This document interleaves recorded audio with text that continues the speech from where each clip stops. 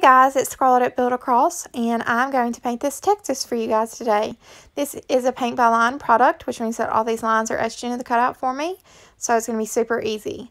I'm going to do kind of like a blending, a bunch of different colors, almost in the sunset kind of color range. And this first color I used is Florida Orange, and now I'm going in with Barn Red. No, this is Honky Tonk Red, and then I'll go in with Barn Red next. So Florida Orange, Honky Tonk Red, and then the next color I use will be Barn Red, which is a deeper red.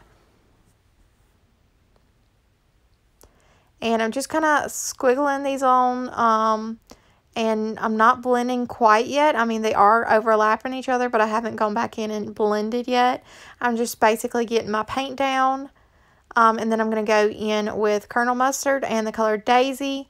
And then that will complete my colors that I'll be using.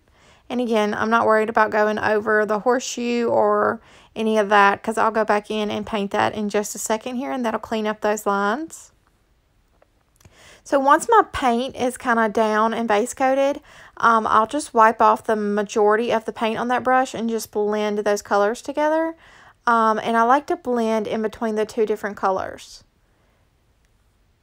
And then I just blend until I'm happy with the way it looks. Don't overthink it. It's super easy.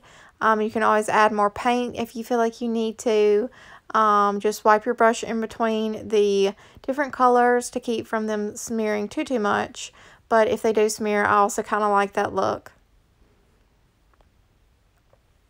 And then I'm going to go in and I'm going to base coat my little bull rider here in the color Pine Cone. And again, this would be easier if you waited for everything to dry, because Dixie Belle does have excellent coverage, so I am able to do this. But still, to keep from your paint smearing, you might want to wait until it's dry.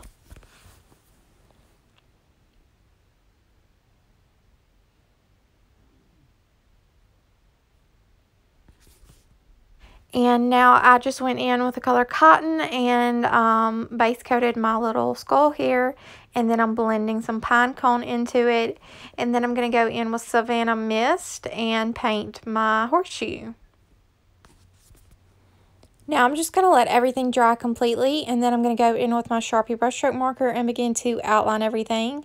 And just in case you guys don't know, you can purchase this Sharpie marker on our website. It's not a normal Sharpie, it is the Sharpie brushstroke, and I find that it works best for outlining. Of course, if you want to go in with a paintbrush, you can do that as well.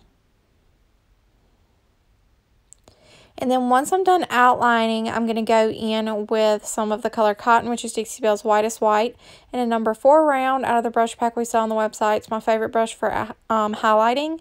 And so I'm just going to take that white paint and that number 4 round and highlight everything, and then that will complete my project. So I really hope you guys enjoy this video and have a wonderful day.